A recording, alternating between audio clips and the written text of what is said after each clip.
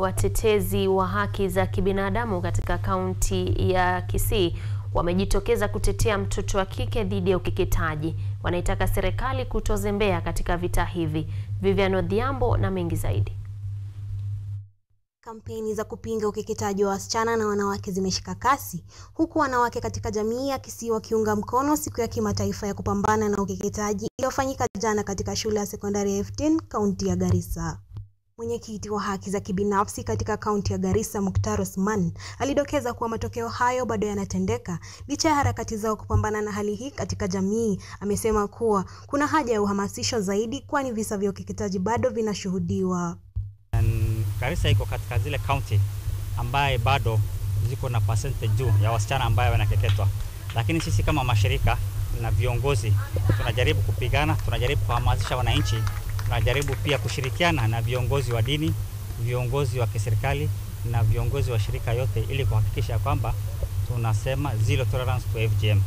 Daktari Magdalene Gesare wa eneo la Kisii amewaelimisha wazazi wasichana na wanawake katika shule ya msingi ya Nyakongo. Ameeleza kuwa ni wakati mwafaka jamii ya Bagusi kususia tamaduni za ukeketaji.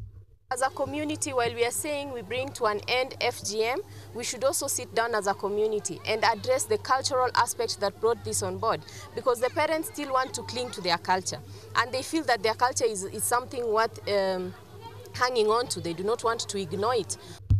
Kadhalika amebainisha kuwa idadi kubwa ya wasichana wanaokeketwa wana umri mdogo, huku akisema wanaotekeleza ukeketaji ni matabibu bandia. A large percentage of the girls who are being cut right now are children, and they are being cut by medics.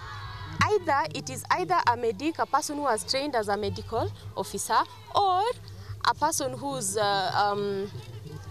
masquerading. Mkurugenzi wa huduma za kijinsia na vijana katika kaunti ya Kisii, Douglas Aregi, alisema kuwa shirika la muungano la kimataifa UN linasaidia serikali ya kaunti kuendeleza ustawi wa mtoto wa kike na kukomesha ukeketaji ifikapo mwaka 2030.